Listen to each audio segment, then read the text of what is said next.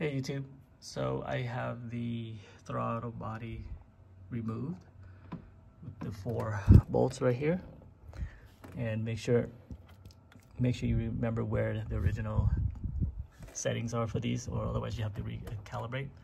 But just a thought, I'm having an error 71 code error on the 1994 FJZ Land Cruiser, and just clean out the throttle body. Hopefully we'll get rid of that error. I did replace the EGR, brand new Toyota Modulator, still throwing an error. I also did the O2 sensors on the bottom, brand new from Toyota, still errors. So my next guess will be the VSV, which is this little guy, like $100 or so, Toyota. And the hardest part is to get this thing changed.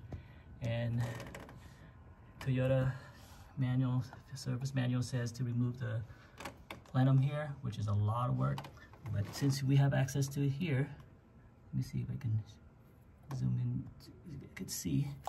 You can remove this, we unplug this, and just hang it, let it dang on the bottom, and just leave that rigid in there. That's another way to go about doing it. As you can see, it sits like this. It sits like this. There's a plug here. And there's a plug there, as you can see, and then the other one is right here. So you just have to route it and let it dang in there, maybe tie it down with a tie wrap or something in case you need to replace it again. That way you don't have to remove this whole plenum, and that's a lot of work. So I'm going to try that, see if that would fix my error code. So everything is pretty much replaced. There's nothing else left to replace. It cost me like $600–700 in parts alone. But so here we are. So I think there's another way to get to it without having to remove the 2 brackets to 2 bolts on the bottom. It was still hard to get your socket in there. So I'm just gonna unplug this, unplug that, plug it into this guy, and let it hang at the bottom somewhere. And I'm gonna try to find a way to strap it down. Strap it down here somewhere, and just reconnect it like this. A brand new part. So that way if you have to replace it again, it's just a matter of reconnecting the parts, and let it sit right here. You can see, or you get a longer tube, which I may do, so that way it hangs down there further, and then I can tie it. So I think that's one way to get to it, and it's easy to do with the throttle body out. You get access to it, and it's easy to clean the throttle body, and you don't have to take the whole intake manifold on the top. So hopefully that will take care of it. I will get back to you guys with this past log. But what I did is I cleaned out the hole here inside, took this hose out and sprayed it across. There's a lot of gunk in there. What I did is took a rag in here and let it soak up all the carbon that gets removed. So you can see it's a lot cleaner now.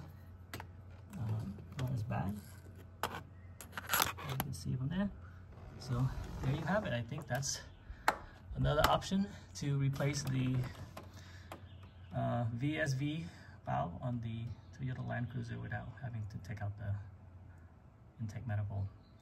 And I will let you know if that works and how I go about doing it.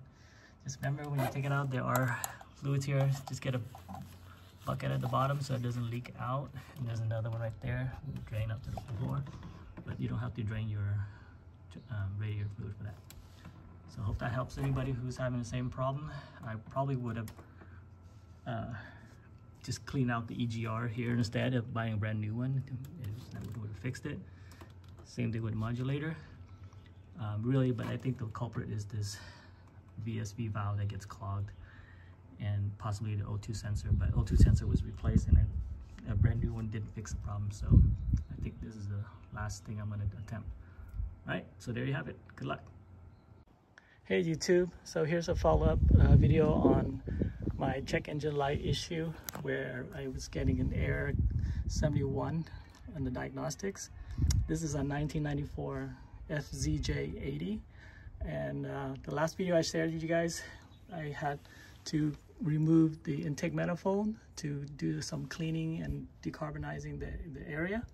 So while I was doing that, I realized I had access to the vacuum switching valve, because as you know from the service manual, you have to remove this whole intake manifold, which requires a lot of work and it's quite difficult to remove that from the back. So what I did was I, instead of removing this, I took out the intake manifold, cleaned it out. There's 4 bolts from the video that I shared with you guys. You can remove that, clean it out, and then you can have access to this side of the intake to remove the hoses and the plug. So that what I did here is I put the vacuum switching valve here and I extended the hoses to reach out to this far. And what I did was I used a wire cable to mount that here, so that if I ever need to replace this again, it wouldn't be too difficult. I would just have to unplug it. And I have 2 hoses to remove, one here and one in the back, as you can see. And so with that change, it fixed my check engine light. Every other issue that I did, from replacing a brand new Toyota OEM EGR valve, the modulator O2 sensor did not fix the problem. This was the culprit, and instead of removing this whole intake manifold, I just removed the air box here, all the hoses, and removed those cables for the throttle cables, and then there are 4 bolts over here that you can remove to take out the throttle body and then clean it out. And so that's how I was able to install the vacuum switching valve, which is called VSV, and I mounted a strap to here. And so far I've been driving it for about 100 miles, no more check engine light. Went to the freeway, 3,000 RPM, 2,800 RPM, no problem either. And so you can see it's all mounted here, secured, very little wiggle room, but at least now I can access it when I need to and replace it if it ever goes out. So just want to share that with you guys. It's a good fix. Probably should have just done that instead of replacing the O2 sensor, because I could have just cleaned it out instead of replacing a brand new one. Same thing with EGR. You could probably clean it out with chemical, like carbon choke cleaner or something like that. It can clean out the valve if it's still good. But other than that, I think it fixed the problem. So I just want to share that tip with you guys who have the same car with the check engine light, the P0401 for the newer ones, or the AR71 for the older 93 to 94 FZJ. So good luck with y'all. See you in the next video.